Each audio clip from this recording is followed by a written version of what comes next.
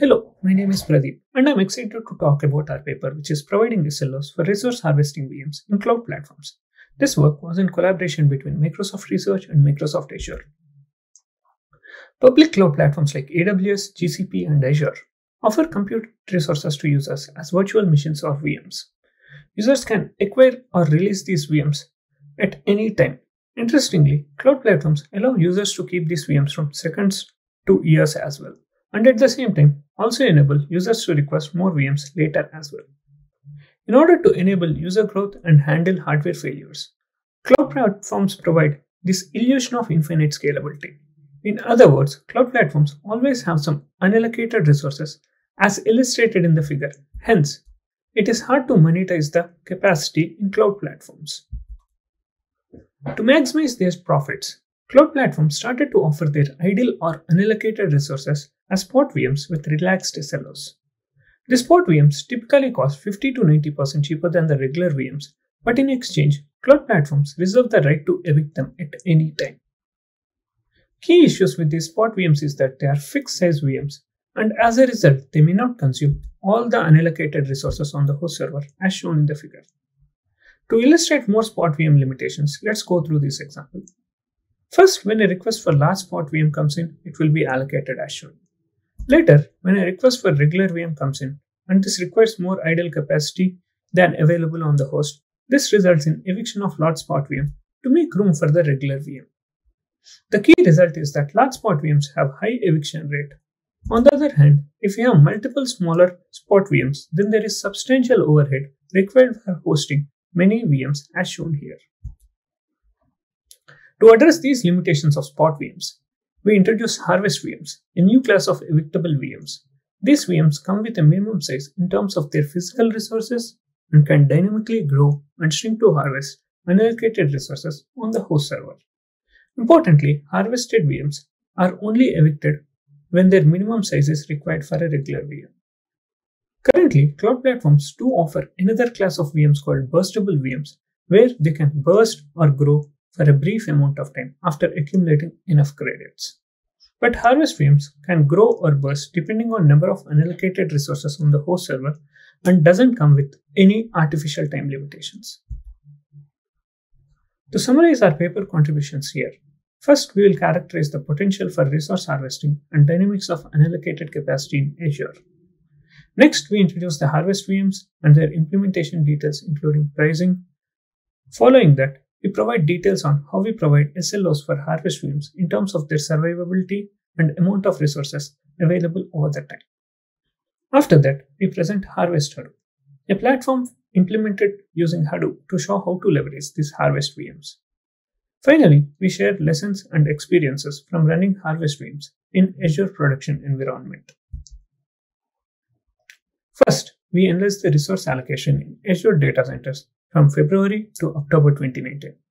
In terms of methodology here, we compute the number of unallocated resources in each server based on the regular VMs running over time. Next, we check if we can allocate a hypothetical spot VM in each server and analyze how long and how many unallocated resources it could potentially get as shown in the figure. Note that our characterization shown in the paper is pessimistic in the sense that unallocated resources are more stable in practice. One of the key aspects to quantify is how long do these spot VMs can last before they get evicted. To illustrate, we plot number of servers that could host a 1-core spot VM in a popular region for a minimum durations from 1 hour to 1 month. Similarly, we plot the survival rate of this respective spot VMs on the right. The key point here is that 1 hour and 1 day lines show some recurrent patterns if we were to zoom into these graphs. To be specific, 1 hour line shows a diurnal pattern where nights have more unallocated capacity, and similarly 1 day line shows weekends have more unallocated capacity and hence we can have more spot VMs during these times. Second point here is that spot VMs for longer periods like 1 month are less available and have low survival rates indicated by orange lines in these two graphs. Each region in Azure can have many clusters, and these clusters within the same region can behave differently as well. To show this, like before, we have plot servers that could host a 1-core spot VM in a popular region on the left and within a cluster of that region on the right. Clearly, amount of unallocated resources can vary abruptly at cluster level as shown by the red arrows, whereas at region level they are way more stable and doesn't show any abrupt changes. Please refer to the paper for the rest of the characterization. Here are the high-level takeaways of our characterization. There are many unallocated resources available for harvesting. Here, these unallocated resources show both dynamic temporal as well as spatial behavior. These unallocated resources are distributed unevenly across clusters even within the same region. In particular, smaller amount of resources are available more widely, but large amount of resources tend to last longer. There are many additional unallocated resources in each server beyond the minimum size of spot VMs. As a result, filling the unallocated capacity with spot VMs can cause many evictions and wasted resources. Hence, spot VMs are not ideal for effectively using the unallocated capacity. To address this, here we propose a new class of evictable VMs called Harvest VMs that can dynamically grow or shrink to harvest as many unallocated resources as available on the host server. With Harvest VMs, we can maximize the resource harvesting at each server while keeping both the evictions as well as the overheads lower. A Harvest VM typically starts with a minimum size, and to understand how they work, let's look at this example. At time t0, we have two regular VMs and a Harvest VM with size more than its minimum. At t1, a regular VM leaves and Harvest VM grows to take up that space. At t2, a new regular VM is allocated and this forces Harvest VM to shrink back to its minimum size. Finally, at t3, Harvest VM is evicted as its minimum size is needed for a regular VM. This is a typical life cycle of a Harvest VM. Coming to its implementation, Harvest VMs are based on Azure VM EXv3 specification, where its minimum size typically starts with one physical core and they can assume higher minimum sizes as well, like 4 cores, 8 cores, etc. In the current implementation, these VMs harvest only physical cores and are limited to at most one Harvest VM per host server to avoid any resource contention between multiple Harvest VMs. Changes in resources are exposed to Harvest VMs through Hyper-V API. As far as pricing is concerned, Harvest VMs have same price as Spot VM for their minimum size, and any additional resources will cost 50% less price than resources of minimum size. In terms of their privacy, Harvest VMs doesn't leak any information about co-located VMs or their workloads. Note that Harvest VMs are currently available to internal users only. For the end users, Harvest VMs can be complex to use and hard to provision, as their both availability and resource capacity can vary over time. To assess the users here, we predict the survival rate of Harvest VMs and the amount of resources they are likely to receive on average, and provide these predictions to users in the form of an SLO. Note that this SLO is a best effort statistical estimate. When users inform their desired number of Harvest VMs, minimum size, US East, this is how our SLO looks like. 85% of them may survive 1 hour and 35% may survive up to 1 month. And they are likely to receive on average of 8.5 cores over their lifetime, and this prediction is with 95% confidence interval. For user, if this SLO is not acceptable, users can change the number of VMs, region, or minimum size and retry. After experimenting with multiple modeling approaches, we have settled on random forest regressor. Key features are total VMs in the cluster, allocation data, availability data, cluster characteristics like generation, number of racks, etc. Also, our model incorporates features like auto-regression and moving average from ARIMA. We train our models using infrastructure of Resource Central system. Resource Central machine learning and prediction system are described in its SOSP paper. The figure also shows how we train the model from collecting data to training the model and finally exporting the model for inference. To make the most out of Harvest VMs, applications need to adapt to the dynamic resource capacity, that is, need to leverage both fault tolerance for evictions as well as leverage additional resources to run any workloads. To demonstrate an application here, we extend Hadoop to natively use Harvest VMs. The main features of this Harvest Hadoop include: it executes yarn and HDFS master process called resource manager and name node respectively on regular VMs, as it might be expensive to manage failures of master. It executes a yarn and HDFS worker process called node manager and data node respectively on each Harvest VM as shown in the figure. We introduce Harvest VM Manager or HVM Manager, which monitors the number of resources currently available to a Harvest VM and informs the master process, that is resource manager and name node, of any changes. For example, if Harvest VM were to get more cores, resource manager or scheduler can assign more containers to the VM. If the VM were to shrink, scheduler has multiple options here: kill some containers or run the containers in deprive mode till the Harvest VM gets back its more cores. Our evaluation here focuses on two sets of results. First, we access the benefits of Harvest VM and accuracy of our SLOs. Second, we explore the real-world implementation of Harvest VMs and Harvest Hadoop in the Azure production infrastructure.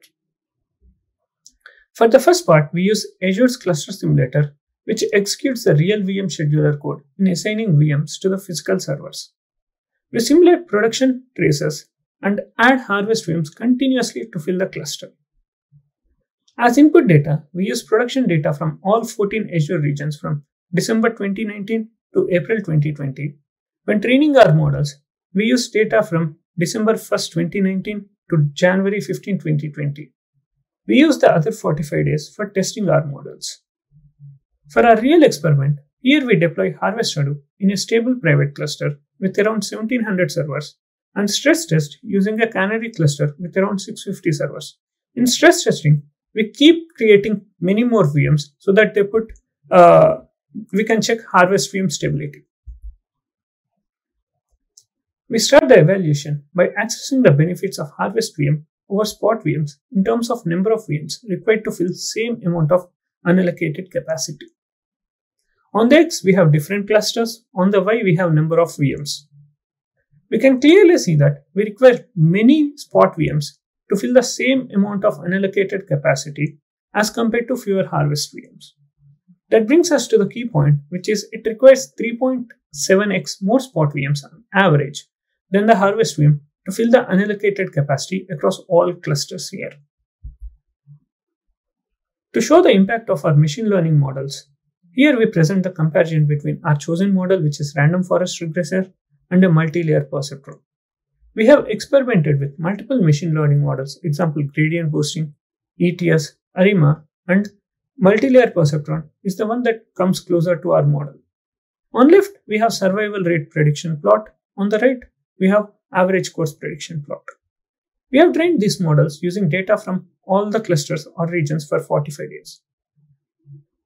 The plot here illustrates that random forest yields an accuracy of around 98% for survival rate prediction with around mean absolute error of 0.2 cores on average for average course prediction. For context, our model here, random forest regressor, takes around 16 hours for training using 45 of data from all regions. Similar multi-layer perceptron model takes much longer to train on same data. Here we show the predictions for Harvest VMs in a cluster with significant unallocated capacity.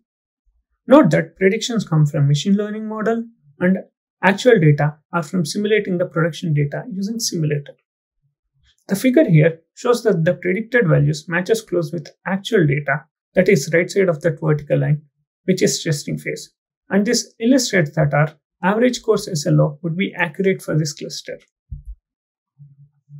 Next, we plot the error distribution of the survival rate for each horizon and aggregate it across all the clusters.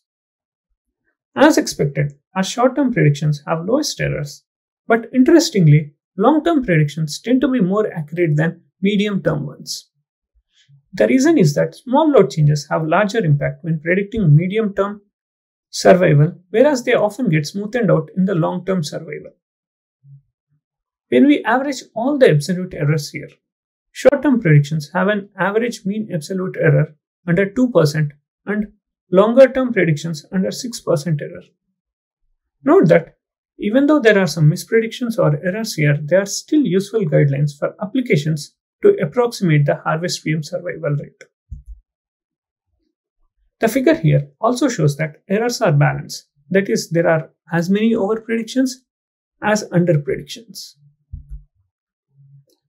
Recall that Harvest VM pricing model, where it costs same as spot VMs for their minimum size and any additional harvested resources, will cost 50% less price than the resources at minimum size. Using this pricing model, we plot the cost comparison between Harvest VMs and spot VMs.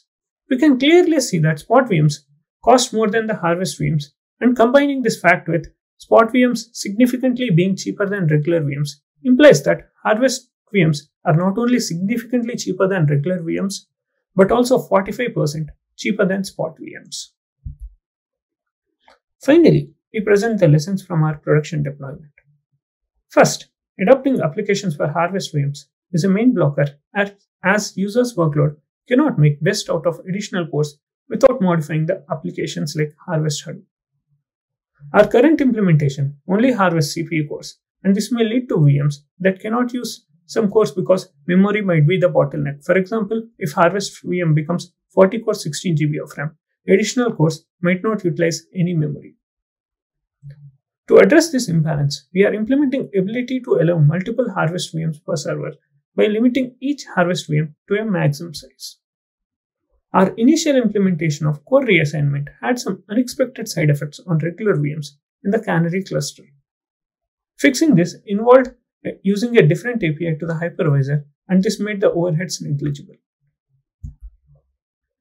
To conclude, we presented the characterization of unallocated resources in Azure and introduced a new VM class called Harvest VMs that can harvest unallocated resources on the host dynamically. In addition, we provided SLOs for the Harvest VMs, and our prediction models show that we achieve a high accuracy of around 98% for predicting survival rates. Finally, we presented details on Harvest Hadoop, which can leverage Harvest VMs to run the Hadoop jobs. We have also shown that Harvest VMs are significantly cheaper than regular VMs, but also 45% cheaper than spot VMs, while having 73% fewer evictions. With this, I conclude, and I'll take any questions now.